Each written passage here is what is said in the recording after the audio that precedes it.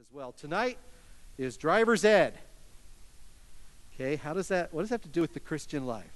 All right, driver's ed. You get a new driver, and Reese, you're 16, right? Yeah, okay. 17. I thought you were mature. So. You get a new driver, hasn't been behind the wheel very much, and you had to get a seasoned driver, which, by the way, has his own brake pedal. Have you noticed that? On the driver's ed cars, very smart. For some reason, my car wasn't equipped with that. I got to work on that. You get somebody who knows what they're doing, who's been around the block, literally, a couple times, and they help the new driver practice their driving skills. Did someone help teach you what it means to be a follower of Jesus Christ? Okay, those of you who have been believers for a while, someone came alongside you and helped you and taught you and discipled you and mentored you. And how are we doing with passing that on and getting into the other side of the car now and helping somebody else who's just getting started in their faith, in their walk, in their relationship with Jesus? And that's what tonight is about.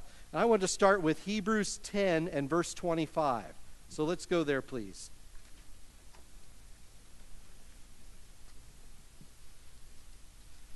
Hebrews 10 and verse 25.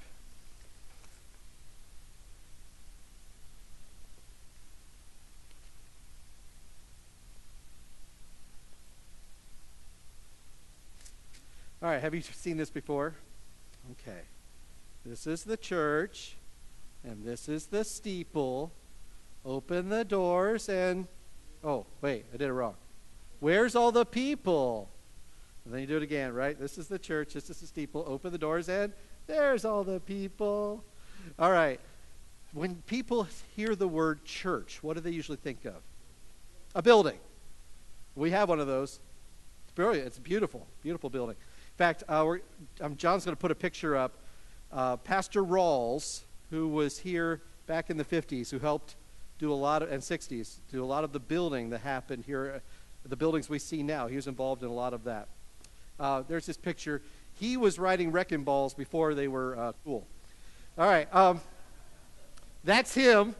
He is sitting on a wrecking ball. Who was here when that happened? Okay. Earl and Mary, you remember that? Anybody else? See Bob? All right. Who else remembers that? You guys are babies. Because that was 1958. So anyway. They just finished building this sanctuary, and he rode this wrecking ball up to the top and put the copper cap up on the top of the cross that's up on the little cross that's up on top of our steeple. And that was like big grand opening celebration Sunday. People, when they think of a church, they think of this building with a steeple, and that's a church. In fact, we say that. I'll meet you at church. We don't say, I'll meet you at the church building, although technically that's more correct, because the word church in the Greek is the word ekklesia, which means the ones who are called out. Hey, come follow Jesus. All you guys, let's get together. We are the church. We are the ones that God has called out. Called out from where? The world. We were just doing our own thing, and Jesus Christ changed our lives and called us out. He said, I want you to be my disciple. And he changed us. And we're now his. We're now his disciples. We are the called out one. So the church is the people. So that's why Hebrews 10 and verse 25 has to do with the called out ones. Let us not give up meeting together, but encourage one another, and even more as we see the end approaching. So let's break that down. First, let's not give up meeting together. Have you ever had a morning where you thought, I just don't feel like going to church to hang out to meet with the church today? Have you ever felt like that? It's like it was a long night last night. The alarm goes off, and the snooze button is right there.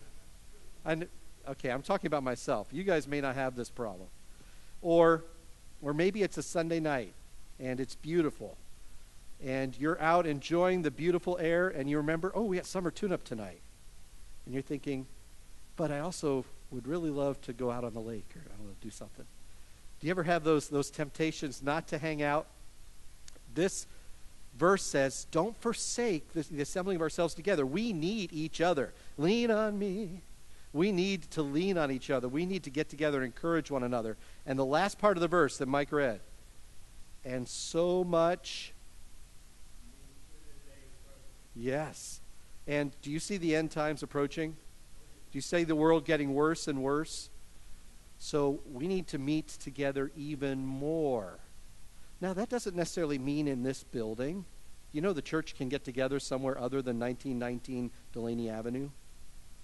It's possible for the church. Well, that's true. We can meet in the gym. That's over there. But we could actually meet at somebody's house.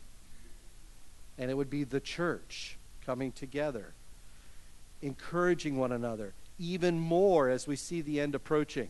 You know, and I don't know if anybody's ever asked you this. It'd be a good way to answer it. Has anybody asked, why do you have Sunday morning worship services? Why do you get together on Sunday night? Why do you meet on Wednesday night? You know, isn't Sunday morning enough? What's a good way to answer that? Sunday's the Lord's Day, so it makes sense. We get together on Sunday and we celebrate the Lord. But, you know, why Wednesday? Do we really need Wednesday? We get together and we pray.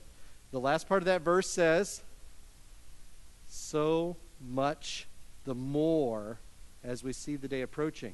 You know, it's not even just Sunday and Wednesday. I need somebody to encourage me Monday. That doesn't mean I get together with somebody and meet, but somebody might text me on Monday and say, praying for you today. Or I need to text somebody else or call somebody and ask how they're doing and see if I can pray. Encourage each other throughout the week, keeping up with one another.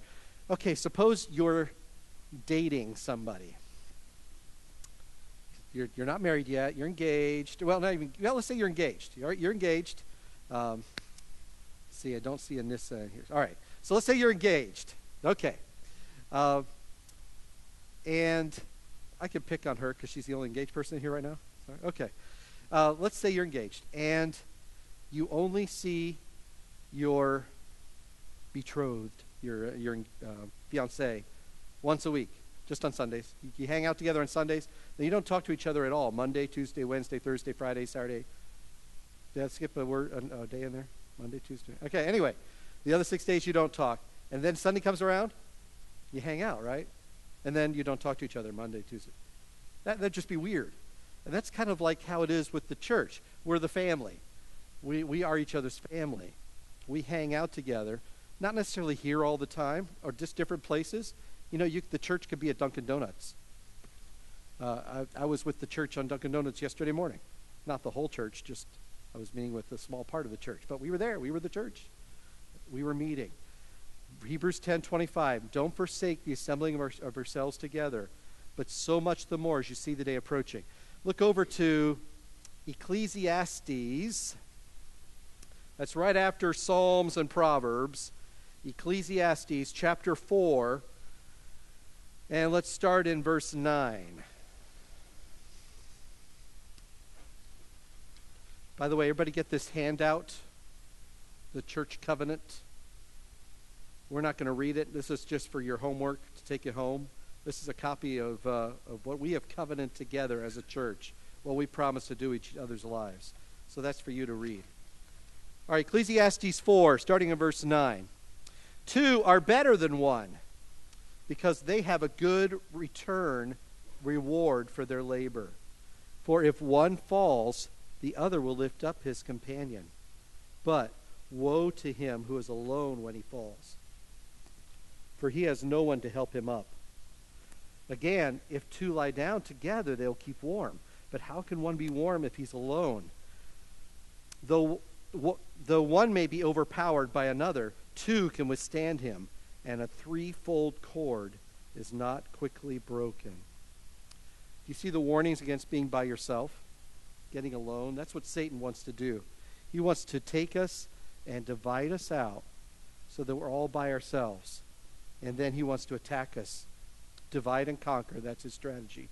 Instead, we need to be together, working with each other. The other verse I wanted to point out to you is Proverbs 27, and verse 17. Proverbs 27:17 says, "Iron sharpens iron, so one person sharpens another." You know, when I hang out with Wayne Groover, he sharpens me. He is yet, how's that go? Y-E-M-O-L-E. Yeah. You enrich my ongoing living experience. Yes, he does. He he enriches me tremendously, just spending time with him. That's iron sharpening iron. It's like two blades just sharpening each other. And it was Proverbs 27:17. Did I get the reference wrong on that? Okay, that's right. All right. Proverbs 27:17. It's why we get together. We're sharpening each other. Iron sharpening iron. Encouraging each other. Enriching each other's lives. Before we break into our small groups, I wanted to leave you with this challenge, which comes from Hebrews chapter 5.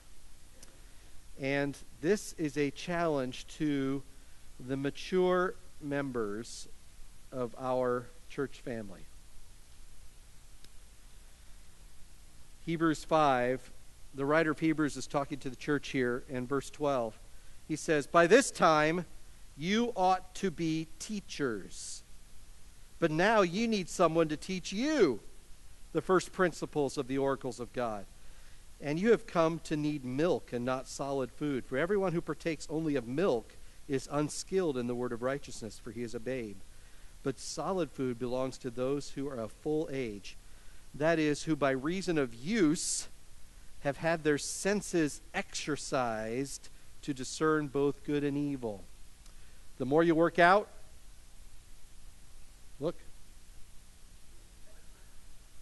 the more you work out, the stronger you become, right? The more time you spend in God's Word, meditating on it, chewing on it, the stronger you become spiritually. But some of us have been hanging around, and we've been getting to the point where we've been depending on Pastor Troy for our spiritual intake. And that's what milk is. Milk is pre-digested food. Okay, babies can't eat steak. So mom eats steak, and then we won't go into the details, but it becomes milk. And the baby drinks the milk. So the baby's getting all the nutrients, everything that the baby needs, which is basically coming from the steak, but it's been pre-digested for the baby. Well, that's basically what the preaching of God's Word is. Somebody has already digested it. When Pastor Troy's up here, he is sharing with us. He's looked into God's Word, he's meditated on it, he's prayed about it, and then he shares it with us to challenge us. And we receive that. But how much work did we have to do to get that truth from God? No, you did all the work. We just sat here. So if that's the only spiritual nutrition that we get, we're living off of milk, and we're not going to grow very much. We need somebody to challenge us to get deeper into the Word for ourselves. And that's where our Sunday school classes come in, because it's a small group where we know what the passage is ahead of time, and we read the passage ahead of time, right, before we come to Sunday school, and we study it on our own. And then when we come to Sunday school, we talk about it together and chew on it. And that's where we're getting into some meat. The meat is when you take God's Word and you're chewing on it yourself. You're learning what God has to say to you, and other people are doing it together with you. You're not getting it pre-digested from another source. That's why it's good to go to a commentary and read what great men of the past have written about God's Word. But God expects us, through the power of the Holy Spirit, to open up His Word. And some of you are big fans of inductive Bible study. That's seeing what the Bible says and learning from it. That's getting to the meat of God's Word, chewing on it, making it part of your everyday. Some of us should be teaching others. That doesn't mean standing up in front and being a teacher. That means taking someone else who is newer in the faith alongside, hopping into the driver's ed car with somebody and saying, let me teach you, let me help you figure out how the stick shift thing works here. It's called a clutch over there. You heard about the new way that they've developed to help prevent cars from being stolen in the next generation. It's called a stick shift, because nobody 20 or under can drive it anymore. So, no, I'm kidding. It actually happened a couple weeks ago. Somebody tried to carjack and steal a car, and they couldn't figure out how to get the thing to go because couldn't get into first gear. My first car was a Volkswagen stick shift, so I love that car. It's gone now. I killed it. But don't tell Reese that. I was going 75 in the driveway. God has called us to come together. We're doing that. And then also to get someone else and get together with that person and encourage and mentor them. So as we break up into our small groups, we're going to be asking questions like, tell us about who mentored you in the Christian faith. And then, who are you discipling right now? Whose life are you investing in? God's given you a house or apartment or someplace to live. Who have you had over into the house to encourage? Just to share some time together. Use that house to bless others with. That's what Driver's Ed, this part of Summer Tune-Up, is about. The church, the called out ones. That's us.